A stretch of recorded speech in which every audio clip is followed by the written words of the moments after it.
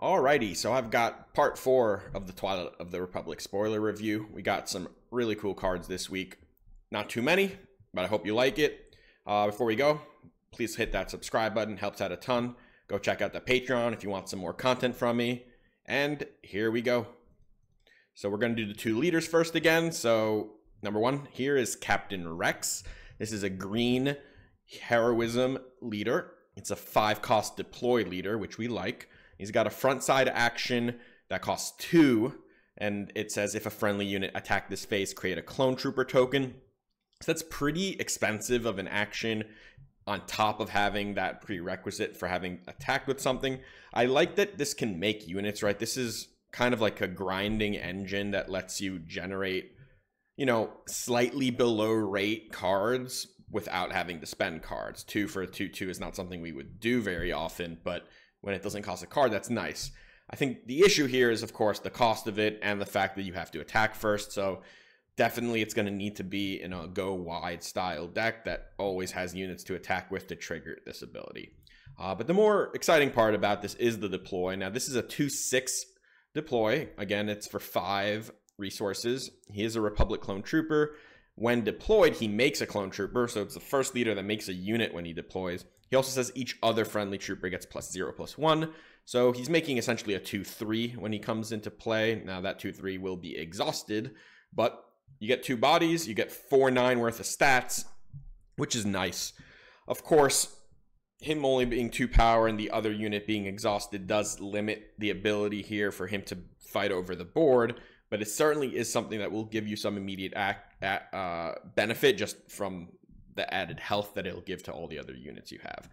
This is certainly a major build around kind of leader. It seems pretty good as like a core to a really go wide deck if something like that can be enabled. I still have my doubts as to whether or not like this coordinate style deck will be good enough just because of all the prerequisites of like always needing that extra unit.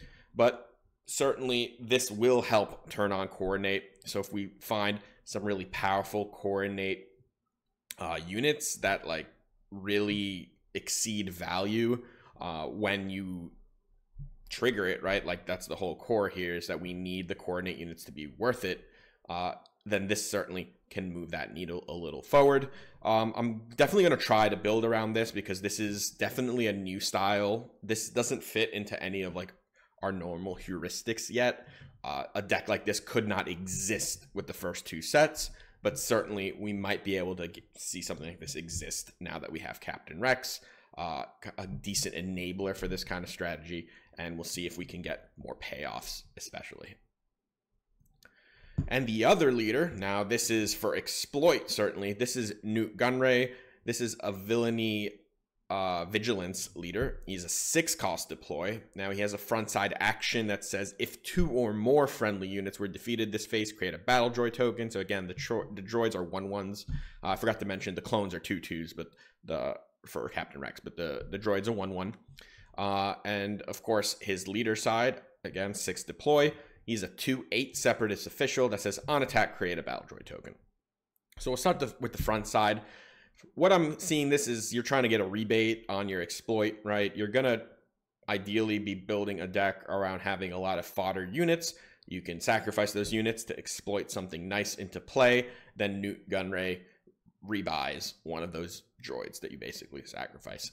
So he helps you keep that engine going forward. This is all about maintaining enough units so that you can keep exploiting, because these decks are probably going to falter if at any point their board gets completely controlled and they have no units. So it's really nice when your units either die to more units, or here you get Gunray, so you can keep you're basically getting like a 1 exploit discount on all the units.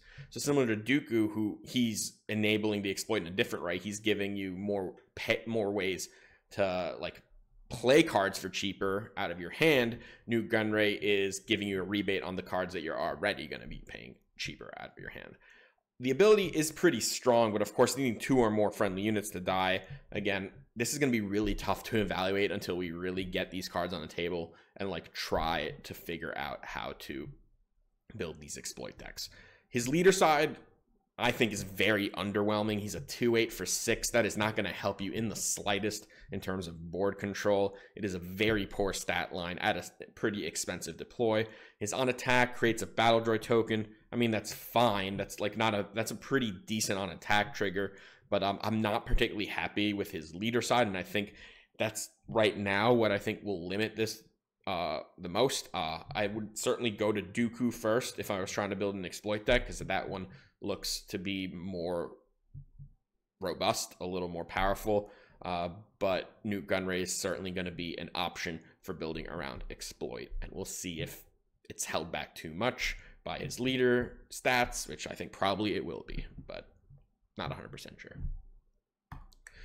All right, next we got Clone Commander Cody. It's a 5-cost command unit, 4/4 Republic Clone Trooper. He has Overwhelm himself. He also has Coordinate. Each other friendly unit gets +1/+1, gains Overwhelm. So this doesn't seem that good to me personally. I mean, I've seen General Veers and General Dodonna, both who have a pretty easier time triggering their +1/+1, both not see very much play.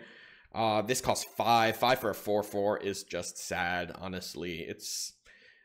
Of course, this can give you immediate board impact if you play it and you trigger the Coordinate, and now everything else in play is buffed, but he's going to be a pretty easy thing to get off the board. Again, like, it's all about this Coordinate stuff. Of course, at a critical mass, it might work. It's just, this is not the payoff I'm looking for. I don't think this is good enough as a payoff. It seems like we're paying too much for something that you could have made, like, could play for a little cheaper, right?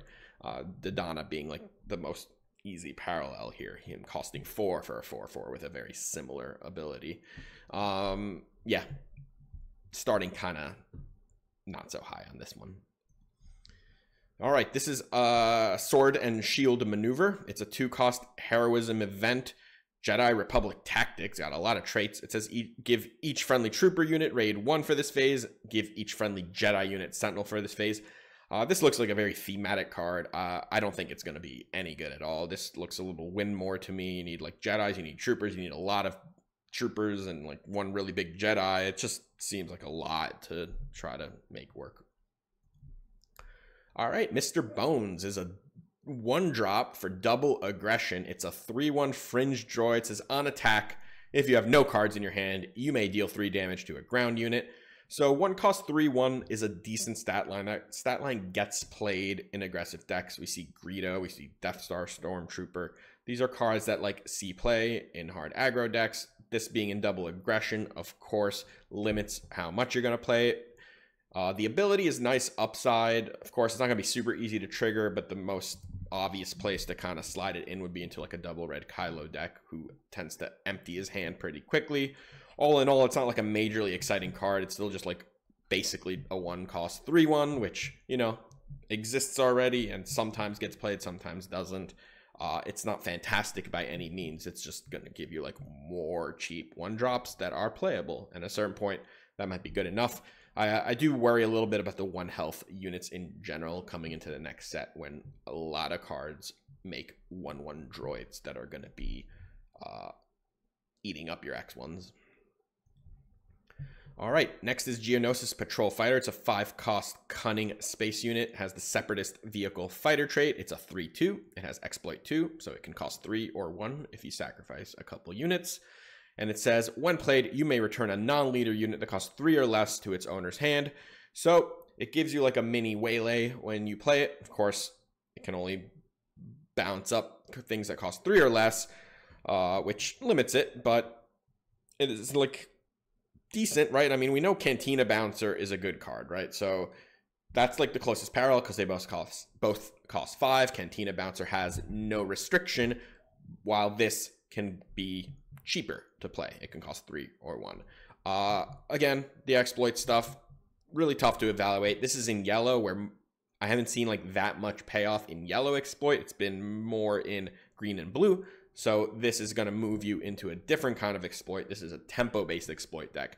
I don't know how viable that looks right now to me. It looks very unviable to me right now, just because the card pool hasn't really supported like a tempo exploit deck. I feel like exploit is a lot of negative tempo plays, and then you do like a positive tempo play by playing something really big. But this is not very big, and it is not catching you up. It's just delaying a little bit. It's going to mitigate. It can only bounce little things, so of course it's not going to like be major resource advantage when you get that bounce effect. Again, I think the card's pretty solid. I just don't know if a yellow shell with exploit is like the first place I'd be looking. All right, here's a cool one. This is Enfys Nest. We got a second Enfys.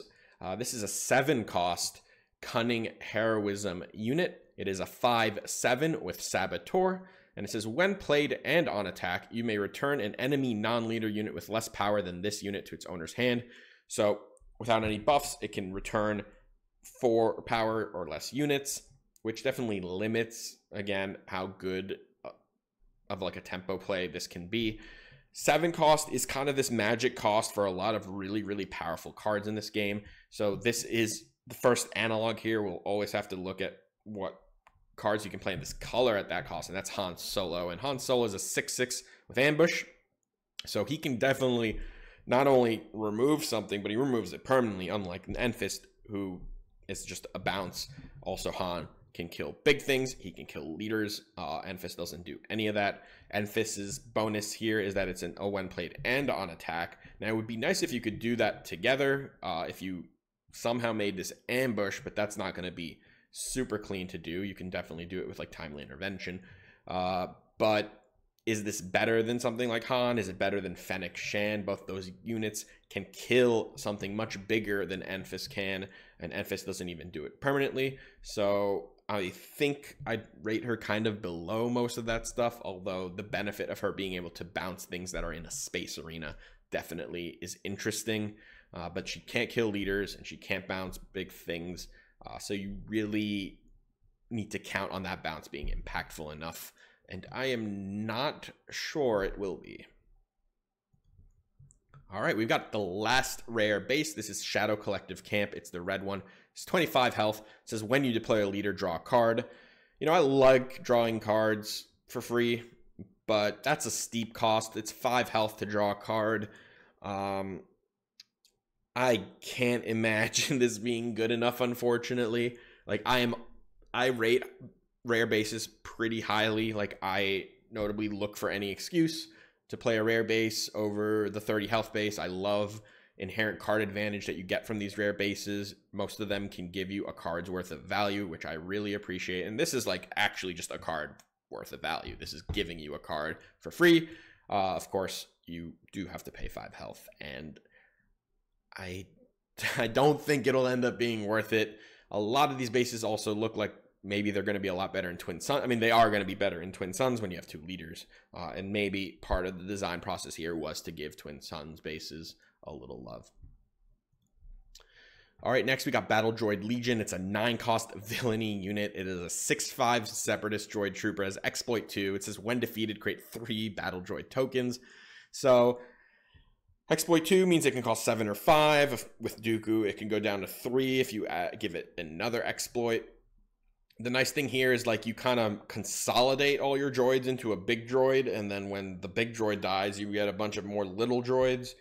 I don't think the payoff here is good enough, unfortunately. It's just like a lot of hoops to go in, and then you like get a 6/5, and then it dies, and you get a bunch of 1/1s, and like that's fine. Like I like that the units die into more units. It means your exploit stuff never really fizzles or runs out of gas, but I certainly hope we can do better than this guy.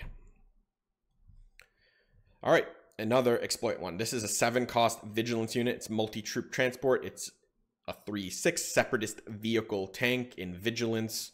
Has exploit 2. It says on attack, create a battle droid token. Yeah, this is not very good.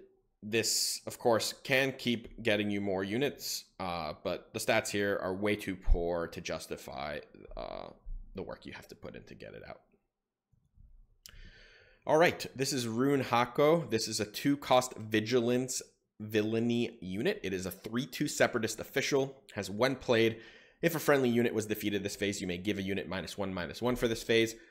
This card is awesome. It is just flat out awesome. This is one of the best cards probably we've seen revealed so far. I know it doesn't look that flashy, but blue villain getting a 3 power, a good 3 power 2-drop is a big get. Like, this is so much better than Viper Probe Droid. It's not even close. You are getting spotted a card with a very low floor, a 3-power unit that can help you trade early on, that has the kind of ceiling that creates a 2-for-1 potentially if that -1/-1 can finish something off or even enable a positive trade for you in some way. It's not the easiest trigger to get, but because you're spotted a 3/2 for 2, you're basically free rolling this ability in a lot of cases. This being a villainy means it can come out of something like Darth Vader. This coming out of Vader and then being able to potentially shrink something if something else died that turn is really, really nice. This is an official, which means this can curve straight into Emperor's Royal Guard. This is the first 3-power official that we can play on 2 cost, I believe. That's a pretty big get for anyone trying to play Emperor's Royal Guard. It is Separatist tag, which means Dooku can give this exploit, which means this can cost 0 and then also self-trigger its ability because you've sacrificed something, so something was already defeated. All in all, the package here, floor super high just because, you know, 2 cost 3/2. It's a stat line we would be comfortable playing in a lot of cases in blue villainy decks because we are reactive decks. We are not aggressive decks. So the 2 health is way less important when you are the one initiating trades. It's not something I would want to play in an aggro deck usually because your opponent would have an easier time removing it than something with 3 health. But in a control style deck where you are on the defense, 3 power is great to have on a turn 1 play, and you are now playing a 2-drop that doesn't lose steam later in the game. It can actually be very valuable to play this later in the game. So this is fantastic. It's got all the stuff we want, including the traits that can help it in synergy-based decks. So awesome card. All right, next is Nameless Valor. It's a 1-cost upgrade in command. It says attached to a token unit, and it gets +2/+2 and gives it Overwhelm. You know, the rate is good. 1 for +2/+2 is above rate, but only on tokens. I don't love it, and that's about all I got. All right, this is a really cool one. This is a legendary. So it's a cunning event. It costs 3. It's called Now There Are 2 of Them, and it is a trick. So there we go. Jabba can find this for your deck building needs. It says if you control exactly 1 unit, play a non-vehicle unit from your hand that shares a trait with that unit you control. It costs 5 less. So 5 less, but you paid 3, so it's a 2 discount. So this is in that bucket of cards like Sneak Attack, Triple Dark Raid, Unnatural Life, which we saw revealed recently, of you cheating out a card at some kind of discount. Of course, you are paying an extra card to do that, right? So you are 2-for-1ing yourself in a way. You play this, and you have to play the other card, but you're getting value, right? You're getting a 2-resource discount. And how big can that 2-resource discount be varies, but when you compare this to the other cards we talked about, Sneak Attack, Triple Dark Raid, Unnatural Life, like, this is permanent. The unit stays. So in the other cases, it's much easier to enable it because Sneak Attack, you just any card from your hand. Triple Dark Raid, you get to look through the top of your deck and find something. Unnatural Life, something died, you get to bring it back. Here, you have to have it in your hand, and it has to match a trait with something in play, and you can only have 1 unit in play. So it's like multiple restrictions, but of course, your ceiling here is a lot higher because you permanently keep the unit. Now, the unit also doesn't come in ready like those other cards, so you're not getting immediate value unless, of course, you get to cheat out something with Ambush. So let's think very quickly about some stuff that you could do. So Jabba the Hutt is an underworld. You play him on 4. On turn 5, 5 resources. You can now play Maul from your hand if Jabba's the only unit you have in play. That seems pretty cool because that is a 2-resource cheat. In fact, this card would actually cost 1 less because of Jabba. And then you get Maul, who on top of doing everything that he normally does is now going to be able to pour that damage onto the Jabba, who's likely not going to be removed because he's a 2/8. So that seems awesome. Other things we want to look at, something like Count Dooku, Vader, like all these 7-drops that are really powerful, Luke, Han, like you look for a card that costs 4 so that you can next turn play those big things, right? Like Kanan can go into Luke, right? If Kanan's the only unit you have in play.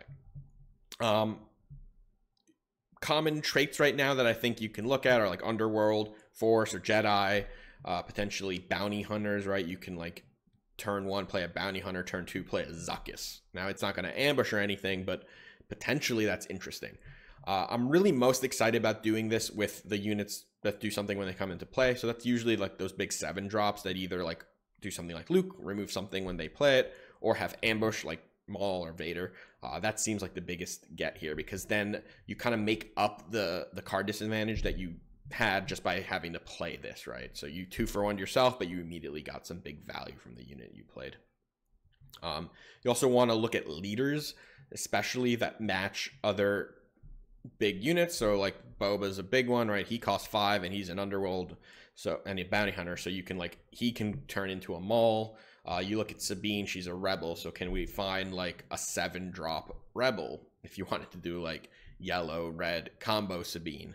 But you can do this for any leader, of course. Like Kylo is a force and he costs 4, so he can actually go into that 7 and play something like any of those force units, right? He actually can play Dooku, he can play Maul, he can play Vader. They all have force traits, so it's all really interesting. There's a lot of upside here. It is very narrow because of like all the conditions you have to play, but it's gonna be fun to try to build around this. First place to look, I think, is Jabba the Hutt, simply because Jabba can find this card and make it cost 1 less. So you can actually Jabba into an 8-drop the next turn. So if we find some massive 8-drop that matches Jabba's traits, that is going to be a pretty big deal. But this is a really cool card overall, and it seems like a pretty exciting legendary, even if it doesn't completely dominate. All right, next we've got Malevolence. This is a 9-cost Vigilance Villainy space unit. It is a 7/7 Separatist vehicle capital ship, and it has exploit 4. That's a lot of exploit. It has restore 2, and it says when played, give an enemy unit -4/-0 for this phase. It can't attack for this phase. So that ability basically just, you know, one thing is locked up. Not only does it lose its attack, can't even attack you. So like if you want, you can like try to trade into it. It's not hitting back as hard. It does work notably on leaders, which is pretty nice. Not a lot of ways to kind of lock down leaders in this game. Exploit 4 is massive, right? This can cost 1. A 1 cost 7/7 that does this is pretty nice. So all in all, that's like a pretty decent package. You know, 9-drop is, like, this is not as good at 9 as like Avenger, right? It's not even close, but the whole idea here is that you exploit, and if exploit is good, this seems like a decent top end for that. Now it's gonna get punished pretty hard by like bounce effects or any removal, right? That's a big issue with these big exploit cards, that you like wipe your whole board to play them, and then if they get removed and they're not like, that's a problem, especially when they're not like giving you a rebate on any of the units you exploited. But this does seem decently strong in like a controlling shell with exploit, if you can enable it. And being in blue and with this exploit, you also want to look at the big exploiting board wipe, because that gives you like 2 angles. Either like you want to remove everything, or you can, if your opponent doesn't like overextend enough, then you can bam, drop a big unit instead of blasting the board.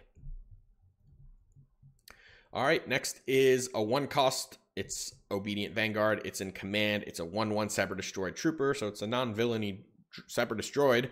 Has raid 1. It says when defeated, you may give a trooper unit +2/+2 for this phase. I mean, obviously it's like a little aggro droid that also like gives you some value when it dies, so you can exploit it. I think there's like better little fodder units most of the time than this. Of course, there is an angle in this set about like an aggro droid deck. We've seen a few cards that want to like dig in a little more into like going wide and dealing damage, as opposed to just like trying to combo out. And this maybe fits there, but I think unlikely. All right, next is an upgrade. Clone Cohort, costs 2. It's in aggression. It says attached unit gains raid 2, and when defeated, create a clone trooper token, and it gives +0/+0. So I don't think this card in general is very good. I think raid 2 is nice, but like for 2 costs, not getting any stats up front is just really, really weak. Of course, when the unit dies, you get spotted a clone, and that's nice. The only place I'd be looking to play this right now is Grand Inquisitor, just because you essentially can get 2 triggers of raid 2 in 1 turn. So it's kind of like potentially doing 4 damage. And then your weakened unit will also just like give you a unit when it dies, so you get a little extra value there. So this seems like maybe in like a combo-ish Grand Inquisitor thing, this could work. Past that, I don't think so. And next up is Droid Cohort. So we got Clone Cohort, now we get Droid Cohort. This is a 1-cost Cunning upgrade. It says attach unit gains when defeated, create a battle droid token, and it gives +1/+1. I think this is generally better than the previous one we just saw. You get 1/1 for 1, which is like not great. I mean, that card exists with like snapshot reflexes, although you get upfronted an actual attack with that, or like the smuggling compartment, which gets you rebuying resources. But you get a little bonus here by like when the unit dies, you get a little droid. So you get a friend when your unit dies. Again, I'm not super impressed by this. It's like interesting-ish, but like probably not a constructed level power. All right, that's it for part 4. Hope you enjoyed it. Let me know what you think of the cards. Hit that subscribe, hit that like, check out the Patreon, all those things. And until next time, take care.